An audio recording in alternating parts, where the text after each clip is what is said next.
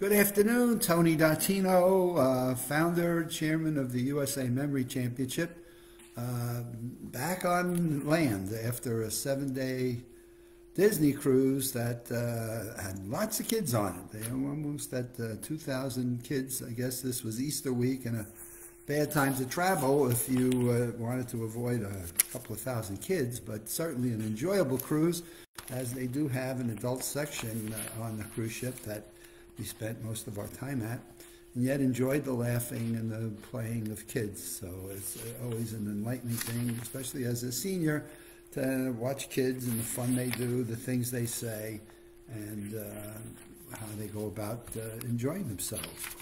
Got to some ports. People asked, where did we get to go?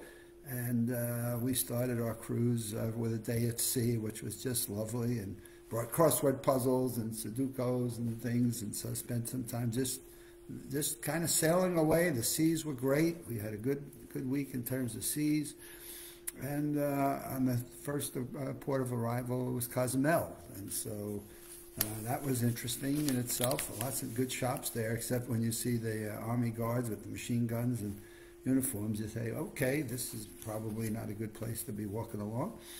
We got to Grand Cayman, we did Jamaica, and then, of course, the Disney Island. And so back to the port we went Saturday morning, and I picked up my Sunday newspaper, and it had a really great insert. It's got to be one of the best inserts you could find in a newspaper.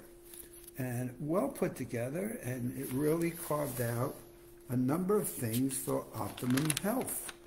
Anywhere from rural seniors that benefit from remote fitness, guide to starting a strength training program, the world of telehealth, which many people are doing over these last few years and making a difference in their health, alcohol and your heart, but there are a couple here I want to talk about today. Could it be love or pheromones? I don't know what that is. Being optimistic. Here's the first one. Being optimistic may reduce the risk of health conditions.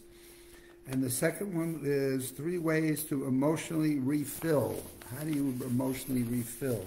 So I wanted to read a bit on both of those, since these are 2 things that, as we do the Brain Fitness Academy, as Michael Dottino and his colleague Catherine go about working with a group of seniors that are working on their mental health.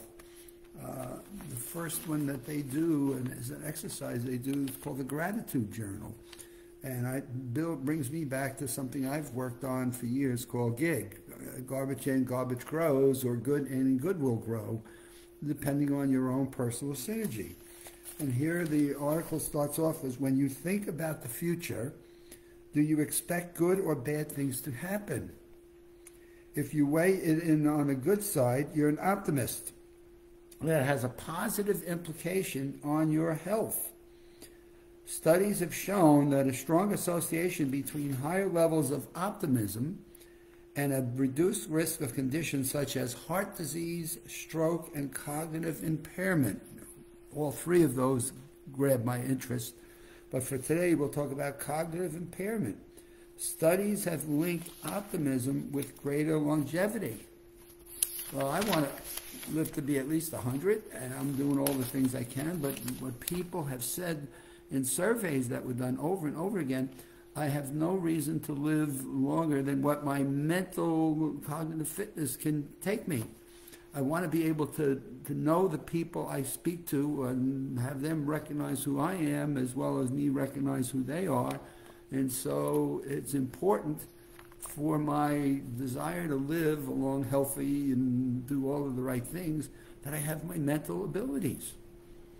One of the latest published studies comes from the Harvard Public Health collaboration with colleges and other universities. It found that older women who scored highest on measures of optimism lived 4.4 years longer than those with lower scores. Why does optimism make such a difference? Experts advance various explanations. People who are optimistic cope better with challenges of life and are less likely to experience stress than people with less positive attitudes. Now, I'm not sure that I know anybody who is immune to not having stress in their lives, but how do you build resilience? So it's one of the things we've discovered in our Maximum Memory Mastery course, but more importantly in the 6 key factors of brain health that we have in our online courses. And one of them talks about the importance of stress and how we have resilience. How do we bounce back from stress? So here it says, experience stress than people with less positive. Well, we're all going to experience stress at some point in our lives, but how do we view it? How do we bounce back? What do we do? Do we go read? Do we go take some time off? How do we recover from a period of stress? And so that brings us to the second article lesson here, and that was, how do we build back our emotional resilience? So what do we do? How do we refill emotionally? And so the first thing it says is you want to make sure you have time for yourself, where you get these periods of just being 15 minutes to just yourself a couple of times a day, where you just kind of like just let things go and you just reflect on, maybe it's looking at nature, maybe it's looking at flowers or pictures. They find pictures are helpful. Commit yourself to better health. A strong body helps balance the stressful situations that have caused your burnout. The basic recipe for good health includes exercising. The kind that works the heart and lungs, releases chemicals that regulate mood, sleep, and many body systems, especially your brain. Now why? Because your brain is consuming about 20% of the oxygen we are taking in, that is firing those thoughts and those memories and the things that make a creative mind continue to work. So it helps to regulate your mood, sleep, and body systems. Aim for at least 22 minutes a day or 150 minutes a week of strength or exercise or walking. And walking is just as good, so it's a good thing. It doesn't have to be fancy. It can be a movement that brings you joy, and that's the next part. I always remember a seminar I'm going to, it says, and you have to like what you're doing so that your brain and your body are absorbing it in a very positive way, so that there's a positive nature to it. It can be movement, okay. A good diet, so eating, that's how we get the biology that goes in our brain. Eating lots of junk food, of sugar, salt, and unhealthy saturated fats fuels stress, fatigue, depression, anxiety, all of the things that are detrimental for long-term mental fitness and health. Cooking healthy foods, you have several times a week. Throw in vegetables. We hear more and more of that. Next comes the next one, and these are all included in our 6 key factors of brain health. So I found this is extremely interesting to read this here in our Sunday newspaper. Next, sleep. Insufficient sleep affects your overall health, concentration, and mood, and your brain functions. Our brain, during our sleeping periods of time, are cleansing out some of the toxins that build up. And there's a period during our sleep where the brain is actually working to clean those toxins out. Some that are found to produce cognitive impairments. And so having the right amount of sleep. And then surround yourself with comfort. I mean, I can go on with the sleep, try to sleep 7 to 9 hours, got that. But let's go. A concept of happiness and contentment. So surround yourself with comfort. Surround yourself with people and activities and things that make you feel loved, happy, content. Spend time with your favorite people. Now, maybe you want to add a vase of flowers. Wow, see your space. I like to buy flowers. Again, I look at flowers in the grocery stores and I look for a mix of color. There's something about color that just brings a vibrance to the brain and a vibrance to your eyes and a vibrance to just life. And put slippers on at home, eat a treasured comfort food, or listen to favorite music. And there are times when I'm doing house chores and things, I put on my 70s music. I'm a big 70s music person. But here are a couple other things that you might want to try. Frame a photo and have it posted of a happy time. Treat yourself and have your breakfast in bed. I'm not sure what there is. I'm going to have to try that one. I don't do it. I haven't done it. But boy, it's an interesting concept. Use pretty table linens. Wow, who thinks about what you eat on as something? And so, again, that's something I've been aware of in the past.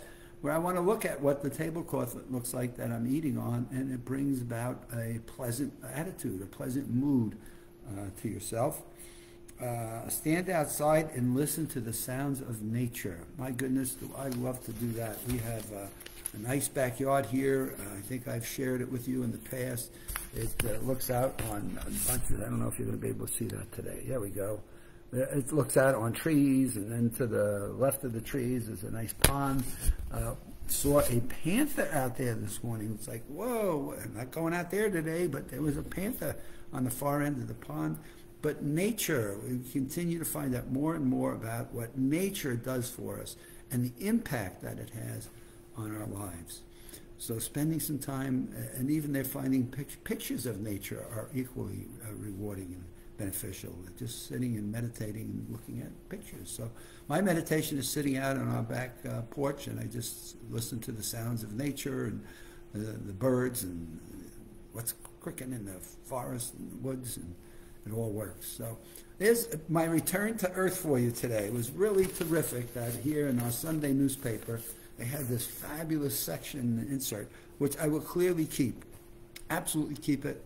It really is terrific, and it ties into what I did last week on what are some of the plants that you might want to have in your house that help do purification and detoxification of toxins in the body and the brain. So with that, you have a good day. It's off to a new week, and my goodness, the post office was quite crowded today as we are filing our taxes for the year 2022, and off we go into the year 2023, and we shall see you again on Wednesday.